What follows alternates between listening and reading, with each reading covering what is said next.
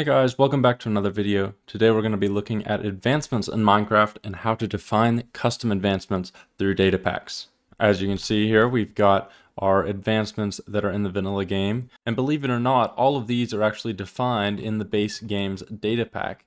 These are not hard-coded into Minecraft, and anybody can add them to their own data packs if they so choose. You can see over here, I've created my own little advancement tab where you can gather dirt, gather grass, and you can craft a crafting table using a crafter while on a bamboo raft. There's a lot of complicated stuff you can get into using this system. There are so many possibilities because this system is really fleshed out. So without further ado, let's get into it. Let's start off inside VS Code, inside this Datapack folder, which I just created using the Datapack create command. As you can see, we've got our pack.mcmeta, and we've got our data folder right here. In our data folder, let's go ahead and create our namespace folder. That's going to be ADV. That's going to be the namespace of our Datapack. And inside of there, we'll say advancement. This is where we'll store all our advancements. So we'll go ahead and create our first advancement file. This is going to be called diamond pickaxe. .json. And what we're going to do is we're going to give this advancement to the player whenever they craft a diamond pickaxe. So let's create our object here. And the first thing we need is called criteria. This is where you can define different criteria that are required for your advancement. So one of these requirements could be get diamond pickaxe. And in here, this is where we actually define the criteria that we need with the trigger. So we set trigger equal to Minecraft. For this one, we'll say inventory change, because anytime the inventory is changed, we want to check for this advancement. Now, we don't want to trigger this advancement anytime the inventory is changed. That's why we get conditions down here. And in conditions, we can have a few different options. We get items, players, and slots. Let's go ahead and do items, because we're going to define a condition that determines whether or not the item in question is a diamond pickaxe. And all we have to do in here is we have to say items, Minecraft, diamond pickaxe. And there we go. So let's review. We've got our criteria. This criterion is called get diamond pickaxe, and it has a trigger of inventory change. So whenever the inventory is changed, this will trigger only if the condition is passed. And the condition we have defined is an item condition. And we've got a list of them here. We can define as many as we want, but we've just defined one with the items set to Minecraft diamond pickaxe. So only if the inventory changed and there's a diamond pickaxe in the inventory will this advancement be given. However, this is not the only thing we need to do. We actually need to define what requirements are required to give the advancement. So we've got this criterion here, and we want to set requirements. Requirements is an array of arrays. And so inside of these arrays, the simplest way to do this is have inside the first array, get diamond pickaxe, for example. Now, if you do define multiple criteria on your advancement, you have the ability to combine those criteria in a custom way using and or logic within the requirements field. We'll take a look at that a little bit later in the video. The final thing we need to get our advancement to show up is the display property. Inside of display, there's a few different required fields. First of all is title. We'll name this get diamond pickaxe. And we need a description. This will say obtain a diamond pickaxe. And then we need to set our icon. The game will use an existing item as our icon. We don't need to define a custom texture for this. All we need to do is say ID Minecraft diamond pickaxe. And that will just show the diamond pickaxe as the icon of the advancement. And now this is the bare bones, all we need to just have a simple advancement that triggers when we get a diamond pickaxe in our inventory. So now let's go ahead and go into Minecraft. We can type /reload. And now what we need to do is get ourselves a diamond pickaxe. So if we go and cheat it in real quick, as you can see, our new advancement triggers. It says get diamond pickaxe. And when you hover over it, obtain a diamond pickaxe. And also, if you go into the advancements tab, you can see our new advancement has its own tab called Get Diamond Pickaxe. and we'll address this background issue a little bit later. As you can see, get diamond pickaxe. Now let's go ahead and find out what's going on with this purple and black background. If we go back into our code, we need a new field in display called background. Now this one does actually reference a direct texture. So we can just say block/diamond or, and this is all we need to do to replace this background in the game. So let's reload. And back in here, we've set this background to be diamond ore, so it's going to tile this background all the way across. Next, we're going to create a new advancement, and this one is going to be called open crafting table.json. And it's going to do exactly what it sounds like. Whenever you open the crafting table, this advancement will be granted. So let's type a criteria just like before. We're going to name this open table. This can be whatever you want as long as it matches what you have down in the requirements field below. So we say open table trigger, and this time we're going to use Minecraft any block use. This is going to trigger anytime we use a block. And of course we want to add our conditions here to make sure that we only trigger this for the crafting table. We've got location and player for our condition options. Let's go ahead and set location. This is going to be a list of more conditions just like before. And this time we'll set condition to be Minecraft block state property. And this is going to allow us to check what block the user interacted with. And using this, we can have our additional fields. One is going to be block, and we'll set block to Minecraft crafting table. Our criteria now should be good. So let's set our requirements to be an array of array open table. Now, what if we wanted to trigger this advancement only if the user has opened both types of crafting tables in the game, that is the regular crafting table and the crafter block? So I'm going to create a new criterion called open crafter. This will again have a trigger of Minecraft any block use with conditions. The location will be just like before, except we'll say block Minecraft crafter. And now that we've got two criteria here, we've got open table and open crafter, we can define whether we want to require both of these or whether we want to require just one. If we want to require both of these, we need to create two sublists right here. So we'll create another sublist, and in that one we'll say open crafter. Now, if we wanted to require just one of them, we would instead put them both in the same sublist right here. So the way you can think about it is that each sublist in this outer array represents an AND. So every single one of these sublists has to be satisfied. But within each sublist, only one of the criteria have to be satisfied. So open table or open crafter. And then if we had more in here, it would be any one of those. And if we have more in here, it would be any one of those. But all three of these sublists would have to be satisfied in some way. So let's go ahead and make this an AND again. And now we've got an advancement open crafting table that requires you to open a crafting table and open a crafter. Finally, we need to add our display, and we'll go ahead and give it a title, a description, as well as an icon. And finally, our background will be our crafter texture.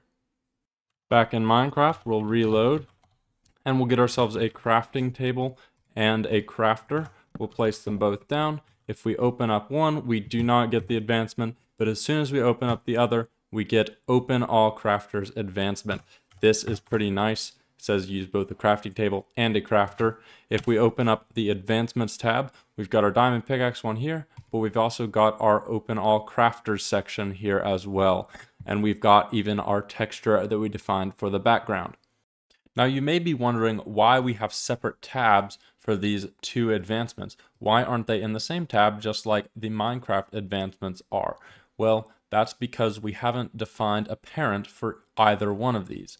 So let's go back into our code, and inside of maybe the diamond pickaxe, at the top we'll say parent, and this is where we define the ID of our other advancement that we want to use as the parent. So we'll say adv open crafting table as the parent. And now that this has a parent, we do not need to define its own background texture, so we can delete that. And now back in Minecraft, we'll reload and look in our advancements. As you can see, we've got open all crafters, which was the parent, and then get diamond pickaxe. So we set the parent of Get Diamond Pickaxe to be Open All Crafters. Open All Crafters is also the title of this tab right here and the icon for this tab. So you do have to have the same icon for the first item in the Advancements tab as the Advancements tab itself. And now that you've got to this point in the video, if you're enjoying it so far, please drop a like and hit the subscribe button so you don't miss any new content just like this in the future.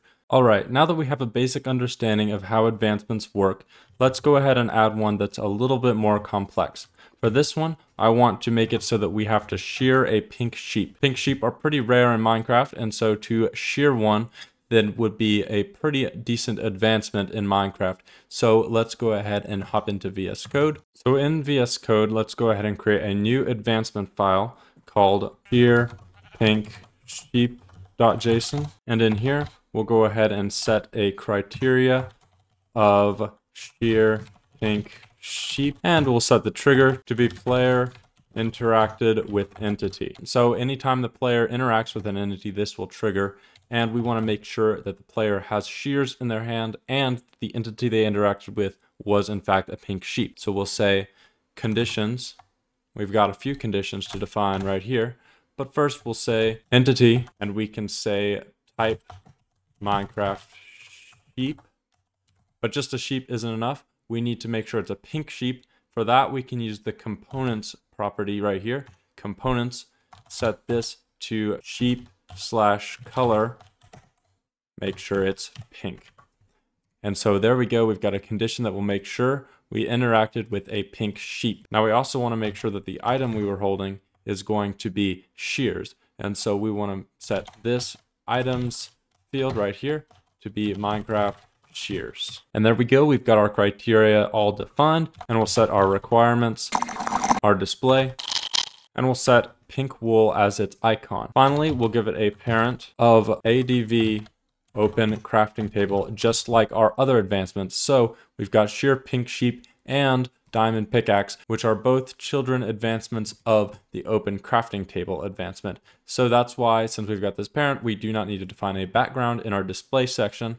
And as you'll see in just a second, it will display as a subchild of the open crafting table advancement. Back in the game, we'll /reload. And if we find ourselves a sheep spawn egg and we get some pink dye in order to dye it pink, then we get some shears and we shear our sheep. You can see shear pink sheep, find a pink sheep and shear it. Again, if we were to /advancement revoke everything, so then we don't have that advancement anymore, and we try it on just a regular sheep, nothing happens. It only happens if we have a pink sheep. Finally, let's take a look inside our advancements tab, and we can see that it shows both of these as children of the Open All Crafters advancement. Now I want to go over a couple more properties of advancements that will help you customize these even further. So first of all, we have inside our display section, announce to chat. This is a Boolean true or false value. It's pretty simple. If it's true, which it is by default, it will announce this advancement to the chat whenever the player achieves it. If it's false, it will stay quiet. And likewise, we've got show toast, which will control whether the toast is shown in the top right corner of the game whenever the player achieves this advancement. And again, this is by default true, but we can set it to false. And finally, we have the frame option, which controls what the frame looks like. We've got three options: challenge, goal, or task. By default, it is a task, which is a normal square border on the advancement. But if we set this to goal, it will give us a rounded border, and challenge will give us a fancy spiked border. So for example, our sheer pink sheep, let's go ahead and set that to a challenge. And for our open crafting table, we'll go ahead and set this to a goal. If we open back up Minecraft and reload, we can see we've got three different types. We've got a rounded border on the Open All Crafters. We've got a square border on Get Diamond Pickaxe, just like default. And we've got this spiked border on the sheer pink sheep. This also controls the color for this spiked border of the advancement description text. It turns into this pink purple color down at the bottom that you can see right there. Now the final thing we'll go over in this video is the reward system for advancements. Inside of advancements, you can actually define a reward that will be given to the player when they complete the advancement. If we set rewards, we'll get a object here, and we can set it to experience, function, loot, or recipes. Now experience is quite simple. It'll give the player experience whenever they complete the advancement. It'll just add this amount of experience to their experience bar. Function is also quite simple. It just runs a Minecraft function that you have defined in your data pack as well.